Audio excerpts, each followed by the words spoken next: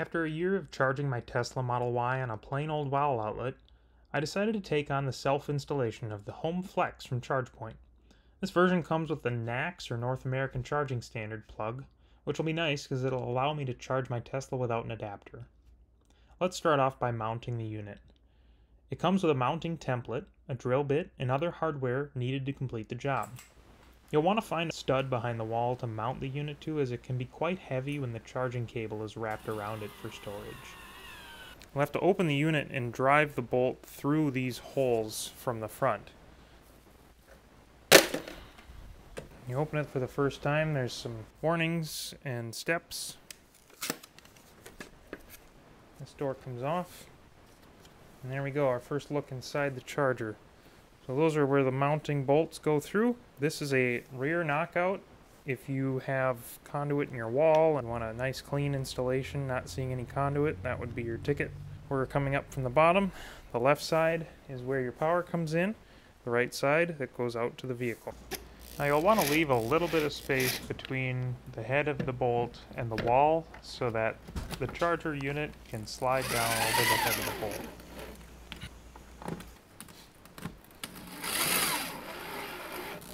Here is the cord as it comes in the box for the ChargePoint Home Flex. This is the part that goes into the EVSE. There are our leads. On the electric vehicle supply cable, the ground is actually the left one, and their diagrams indicate having the red one in the middle and the black one to the right. Get our cable clip here. And then we'll go ahead and feed these in. 1, 2, 3. And this one plugs in. Plugs in that connector. There. The last part is popping in the holster for this particular style of plug. Now we have a holster. Now for the conduit. I used a spider, hole saw, and drill to drill through the concrete between my basement and the garage, taking advantage of an existing crack in the seam between concrete blocks. As for the conduit, I chose to go with PVC since it's a nice compromise between cost and durability. It does, however, require you to pull a dedicated ground wire, which I'll talk about later. To figure out what size conduit you need, use a conduit fill calculator. I used one on southwire.com. Circuits with 2 or more wires must have a fill factor below 40%. So use your calculator, make sure you're underneath that number. 3/4 inch conduit would have worked in this application, but since I'm doubling it with a stove circuit, I chose to use 1 inch all the way up until the last PVC junction box. I'll then use a 3/4 inch flexible liquid tight conduit in order to enter the EVSE housing, as that requires 3/4 inch conduit. After de-energizing and opening my main service panel, I ran a fish tape through the finished conduit out to the garage so we could pull the wires for the charger.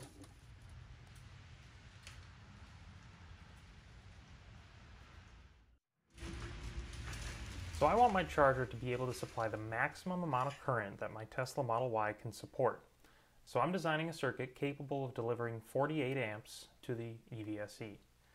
Now the electric vehicle supply equipment is considered a continuous load, meaning it can operate for 3 or more hours at a time. Therefore, my wires must be rated at 125% of the desired charging amperage. This gives us 48 times 1.25, resulting in a 60 amp ceiling. Furthermore, I'm also planning on running some wires in the same conduit for an electric stove outlet in my kitchen. So because of this, I need to derate this wire rating by a further 80%. So we take our 60 amps, divide it by 0.8, and we have a 75 amp requirement for my wires now. Looking at table 310.16, 6 gauge copper wire with a 90 degrees Celsius temperature rating perfectly meets this criteria of 75 amps. This is good because the ChargePoint Home Flex also does not accept any gauge larger than 6 gauge, so I got lucky since an 80 amp rating would have required 4 gauge, which wouldn't have worked with this particular charger. Now for the ground wire. If you use EMT, IMC, or RMC conduit, you technically don't need a ground wire since the metal conduit can serve as the ground path back to your service panel. However, it's still recommended to run dedicated ground just in case your conduit doesn't mate perfectly with each piece, and it may still be required by local code, so be sure to check that.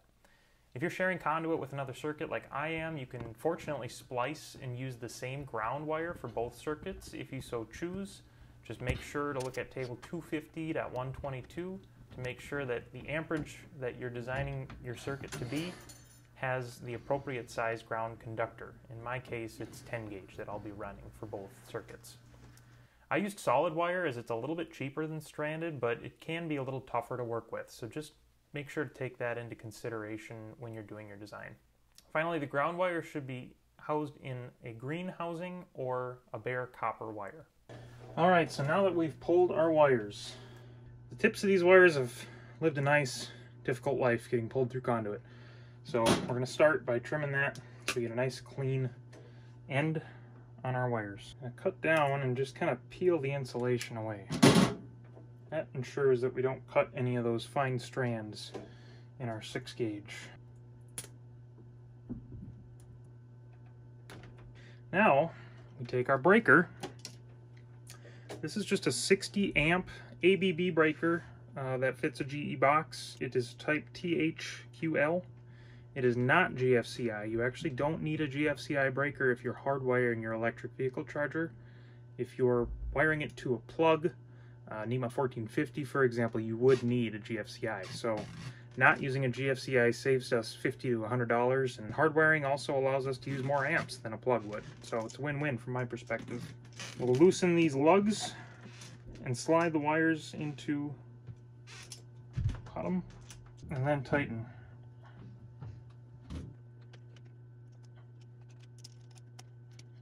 Now, if you have a torque wrench, it does say to torque to 45 inch-pounds. I don't have one, unfortunately, but we'll just go ahead and get it good and tight.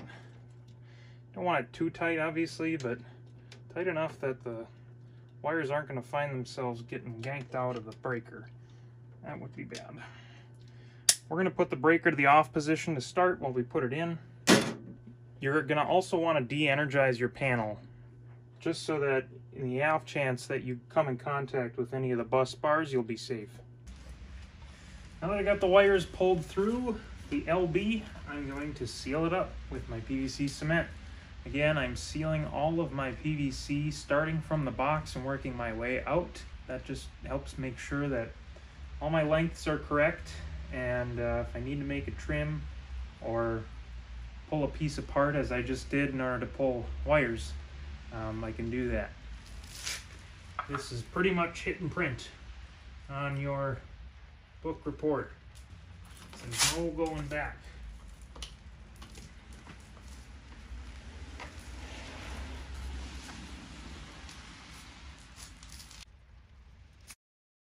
Twist them, quarter turn, just like that.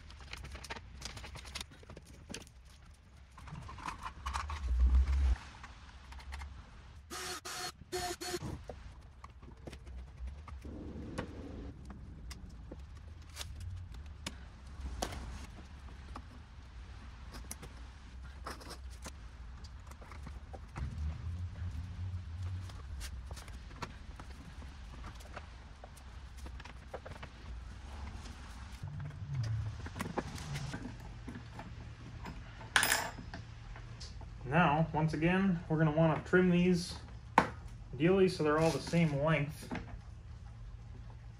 It's going to be green ground in the middle, and our lines on either side of it into these 3 terminals.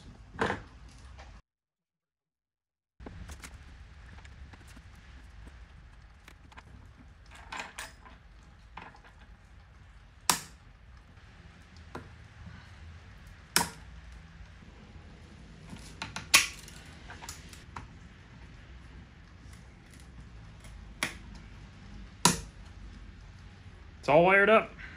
Let's go close that breaker and see what happens. And there we go. We have a blinking light. It is ready for setup. Let's open up our phone and complete the process. To finish setting up your home flex, download the ChargePoint app, which you may already have if you charge your EV at public charging stations that are part of the ChargePoint network. After connecting to the charger's built-in Wi-Fi network, you'll choose the installation method that pertains to you. In our case, it was hardwired. And then specify the capacity of the breaker that's protecting this circuit. In our case, we installed a 60 amp breaker, which will enable safe charging at 48 amps. You then specify your home Wi-Fi network so you can access this from your smartphone. Part of the reason I chose this unit over the Tesla wall connector is that it's currently the only available unit that will allow me to participate in Xcel Energy's EV Accelerated Home program, which provides customers with cheap off-peak electricity rates without any additional metering or service equipment. Here's the moment of truth. Go ahead and push the button, see if that opens the back. Sure enough, it does. I heard a contactor.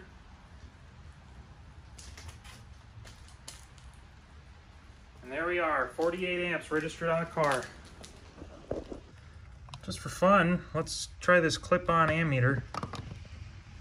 There you go, 48.5 amps. The unit's LEDs will also blink blue when charging. So I pulled a permit with the City of St. Paul prior to installing this charger. And when the electrical inspector came out, he had only two things to say about it. First thing, he checked the nameplate and noticed that it's wired up for 48 amps on a 60 amp breaker, but the nameplate only had 40 amps written on the bottom. That's where I went back to my pamphlet that this came with, and I saw that there are stickers that came with the unit that you should apply to the bottom, which denote what capacity you've configured your charger for and what size breaker it's on.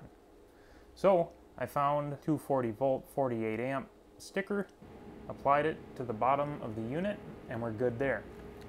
The other thing that he mentioned was this small gap here in the concrete between the garage and the house. Rodents, mice, dust, bugs can get in there. So he recommended duct seal.